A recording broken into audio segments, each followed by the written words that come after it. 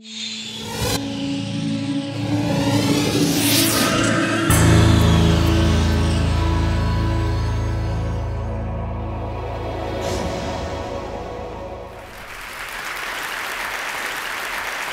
a great pleasure to be here. It's a great pleasure to speak after Brian Cox from CERN. I think CERN is the home of the Large Hadron Collider. Whatever happened to the Small Hadron Collider? Where is the Small Hadron Collider? Because the Small Hadron Collider once was the big thing. Now, the Small Hadron Collider is in a cupboard, overlooked and neglected. You know when the Large Hadron Collider started and it didn't work, and people try to work out why? It was the Small Hadron Collider team who sabotaged it because they were so jealous. The whole Hadron Collider family needs unlocking. The lesson of Brian's presentation, in a way, all those fantastic pictures, is this really, that vantage point determines everything that you see. What Brian was saying was science has opened up successively different vantage points from which we can see ourselves, and that's why it's so valuable. So the vantage point you take determines virtually everything that you will see. The question that you will ask will determine much of the answer that you get. And so if you ask this question, where would you look to see the future of education? The answer that we've traditionally given to that is very straightforward. At least in the last 20 years, you go to Finland. Finland is the best place in the world to see school systems. The Finns may be a bit boring and depressive, and there's a very high suicide rate, but by golly, they are qualified. And they have absolutely amazing education systems. And so we all troop off to Finland and we wonder at the social democratic miracle of Finland and its cultural homogeneity and all the rest of it, and then we struggle to imagine how we might bring lessons back. Well, so for the last year, with the help of Cisco, who sponsored me for some balmy reason to do this, I've been looking somewhere else, because actually radical innovation does sometimes come from the very best, but it often comes from places where you have huge need, unmet latent demand, and not enough resources for traditional solutions to work, traditional high-cost solutions which depend on professionals, which is what schools and hospitals are. So I ended up in places like this. This is a place called Monkey Hill. It's one of the hundreds of favelas in Rio. Most of the population growth of the next 50 years will be in cities. We'll grow by 6 cities of 12 million people a year for the next 30 years. Almost all of that growth will be in the developed world. Almost all of that growth will be in places like Monkey Hill. This is where you'll find the fastest growing young populations of the world. So if you want recipes to work for virtually anything, health, education, government, politics, and education, you have to go to these places. And if you go to these places, you meet people like this. This is a guy called Wanderson. At the age of 14, in common with many 14-year-olds in the Brazilian education system, he dropped out of school. It was boring. And Wanderson instead went into what provided kind of opportunity and hope in the place that he lived, which was the drugs trade.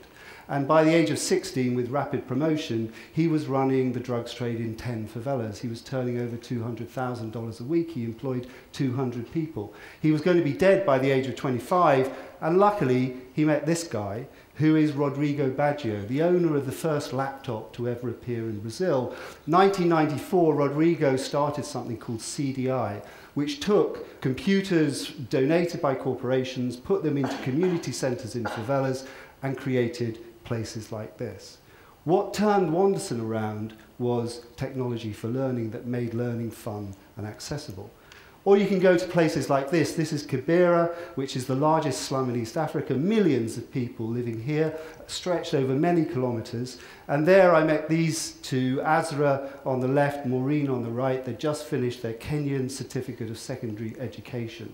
That name should tell you that the Kenyan education system borrows almost everything from Britain circa 1950, but has managed to make it even worse. So there are schools in slums like this. There are places like this. That's where Maureen went to school. They're private schools. There are no state schools in slums. And the education they got was pitiful. It was in places like this. This is a school set up by some nuns in another slum called Mukuru. Half the children in this classroom have no parents because they've died through AIDS. The other half have one parent because the other parent has died through AIDS. So the challenges of education in this kind of place are not to learn the kings and queens of Kenya or Britain. They are to stay alive, to earn a living, to not become HIV positive. The one technology that spans rich and poor in places like this is not anything to do with industrial technology. It's not to do with electricity or water. It's the mobile phone. If you were to design from scratch virtually any service in Africa, you would start now with the mobile phone. Or you can go to places like this. This is a place called the Madangiri Settlement Colony, which is a very developed slum about 25 minutes outside New Delhi, where I met these characters who showed me around for the day. The remarkable thing about these girls, and the sign of the kind of social revolution sweeping through the developing world, is that these girls are not married. 10 years ago, they certainly would have been married. Now they're not married and they want to go on to study further, to have a career. They've been brought up by mothers who are illiterate, who have never ever done homework. All across the developing world, there are millions of parents, tens, hundreds of millions, who for the first time are with children doing homework and exams. And the reason they carry on studying is not because they went to a school like this. This is a private school. This is a fee-paying school. This is a good school. This is the best you can get in Hyderabad in Indian education. The reason they went on studying was this. This is a computer installed in the entrance to their slum by a revolutionary social entrepreneur called Sugata Mitra, who has conducted the most radical experiments showing that children in the right conditions can learn on their own with the help of computers.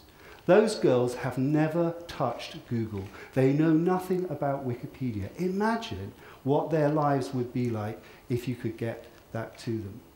So if you look, as I did, through this tour, and by looking at about 100 case studies of different social entrepreneurs working in these very extreme conditions, look at the recipes that they come up with for learning. They look nothing like school. What do they look like? Well, education is a global religion, and education plus technology is a great source of hope. You can go to places like this. This is a school 3 hours outside Sao Paulo. Most of the children there have parents who are illiterate. Many of them don't have electricity at home, but they find it completely obvious to use computers, websites, make videos, so on and so forth. When you go to places like this, what you see is that education in these settings works by pull, not push. Most of our education system is push. I was literally pushed to school. When you get to school, things are pushed at you. Knowledge, exams, systems, timetables. If you want to attract people like Wanderson, who could, for instance, buy guns, wear jewellery, ride motorbikes and get girls through the drugs trade, and you want to attract him into education, having a compulsory curriculum doesn't really make sense. That isn't really going to attract him. You need to pull him. And so education needs to work by pull, not push. And so the idea of a curriculum is completely irrelevant in a setting like this. You need to start education from things that make a difference to them in their settings. What does that? Well, the key is motivation. And there are two aspects to it. One is to deliver extrinsic motivation, that education has a payoff. Our education systems all work on the principle that there is a payoff, but you have to wait quite a long time. That's too long if you're poor. Waiting 10 years for the payoff from education is too long when you need to meet daily needs, when you've got siblings to look after or a business to help with. So you need education to be relevant and help people to make a living there and then, often. And you also need to make it intrinsically interesting. So time and again I found people like this. This is an amazing guy, Sebastião Roca, in Belo Horizonte, in the third largest city in Brazil. He's invented more than 200 games to teach virtually any subject under the sun. In the schools and communities that Teo works in, the day always starts in a circle and it always starts from a question.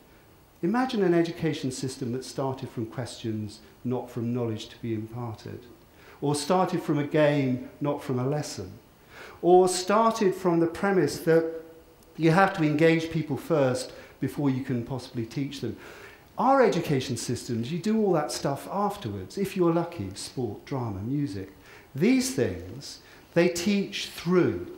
They attract people to learning because it's really a dance project or a circus project, or the best example of all, El Sistema in Venezuela, it's a music project.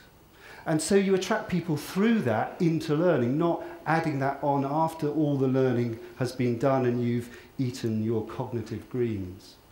So El Sistema in Venezuela uses a violin as a technology of learning. Teo Roca uses making soap as a technology of learning.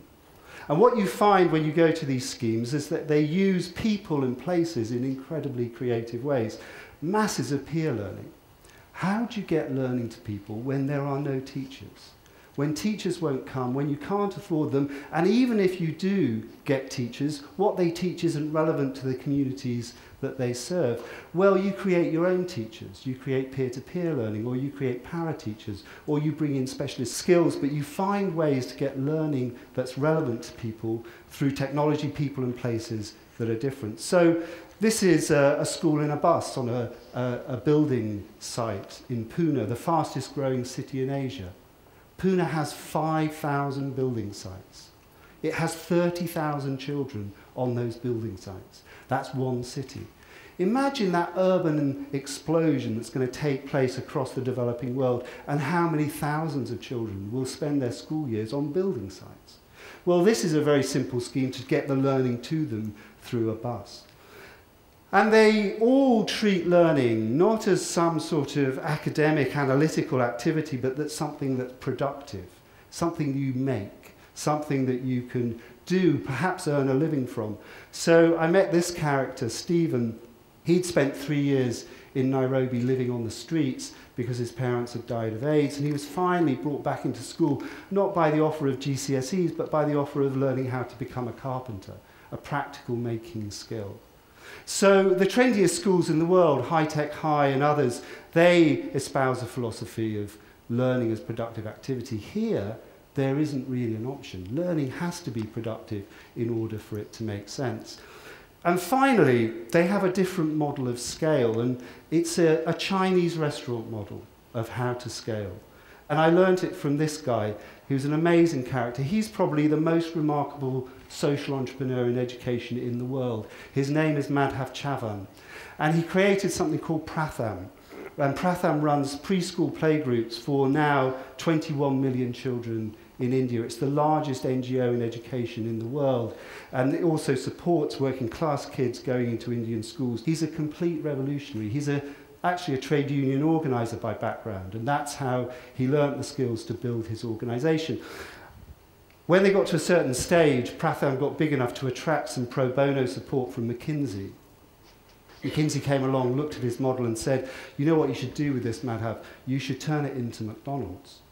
And what you do when you go to any new site is you kind of roll out a franchise, and it's the same wherever you go. It's reliable, and people know exactly where they are, and there'll be no mistakes. And Madhav said, why do we have to do it that way? Why can't we do it more like the Chinese restaurants?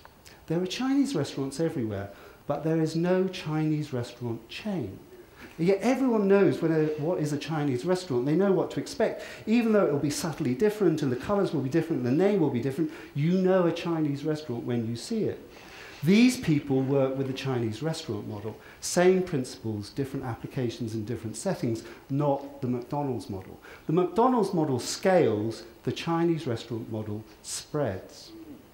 So mass education started with social entrepreneurship in the 19th century, and that's desperately what we need again on a global scale.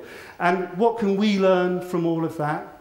Well, we can learn a lot because our education systems are failing desperately in many ways. They fail to reach the people they most need to serve. They often hit the target but miss the point. Improvement is increasingly difficult to organise.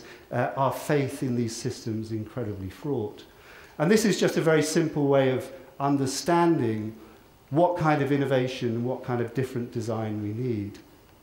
There are two basic types of innovation. There's sustaining innovation, which will sustain an existing institution or organisation, and disruptive innovation that will break it apart or create some different way of doing it. There are formal settings, schools, colleges, hospitals, in which innovation can take place, and informal settings, communities, families, social networks. Almost all our effort goes in this box, sustaining innovation in formal settings, getting a better version of the essentially Bismarckian school system that developed in the 19th century. And as I said, the trouble with this is that in the developing world, there just aren't teachers to make this model work. You'd need millions and millions of teachers in China, India, Nigeria, and the rest of the developing world to meet need. And in our system, we know that simply doing more of this won't eat into deep educational inequalities, especially in inner cities and former industrial areas. So that's why we need three more kinds of innovation. We need more reinvention, and all around the world now you see more and more schools reinventing themselves. They're recognizably schools, but they look different. There are big picture schools in the US and Australia. There is the Kunskapsskolan schools in Sweden. There are 14 of them, only 2 of them are in schools. Most of them are in other buildings not designed as schools. There's an amazing school in northern Queensland called Jarragon, and they all have the same kind of features. Highly collaborative, very personalised, often pervasive technology, learning that starts from questions and problems and projects, not from knowledge and curriculum. So we certainly need more of that, but because so many of the issues in education aren't just in school, they're in family and community, what you also need, definitely, is more on the right-hand side. You need efforts to supplement schools. The most famous of these is Reggio Emilia in Italy, the family-based learning system to support and encourage people in schools. The most exciting is the Harlem Children's Zone, which over 10 years, led by Geoffrey Canada, has, through a mixture of schooling and family and community projects, attempted to transform not just education in schools, but the entire culture and aspiration of about 10,000 families in Harlem. We need more of that. Completely new and radical thinking. You can go to places an hour away, less than from this room, just down the road, which need that, which need radicalism of the kind that we haven't imagined. And finally, you need transformational innovation that could imagine getting learning to people in completely new and different ways. So we are on the verge, 2015, of an amazing achievement, the schoolification of the world. Every child up to the age of 15 who wants a place in school will be able to have one in 2015. It's an amazing thing. But it is, unlike cars, which have developed so rapidly and oddly, actually the school system is recognizably an inheritance from the 19th century, from a Bismarckian model of German schooling that got taken up by English reformers and often by religious missionaries, taken up in the United States as a force of social cohesion, and then in Japan and South Korea as they developed. It's recognizably 19th century in its roots. And of course it's a huge achievement, and of course it will bring great things. It will bring skills and learning and reading, but it will also lay waste to imagination. It will lay waste to appetite. It will lay waste to social confidence. It will stratify society as much as it liberates it. And we are bequeathing to the developing world school systems that they will now spend a century trying to reform. That is why we need really radical thinking, and why radical thinking is now more possible and more needed than ever in how we learn. Thank you.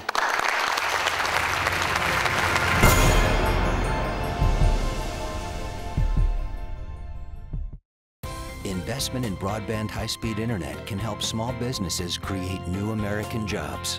Small businesses are being formed, dreams are being launched, and at AT&T, we're investing billions to upgrade and build out our wired and wireless networks. Now is not the time to stall momentum or stifle innovation or investment. Jobs, dreams, and the future are at stake. AT&T, your world delivered.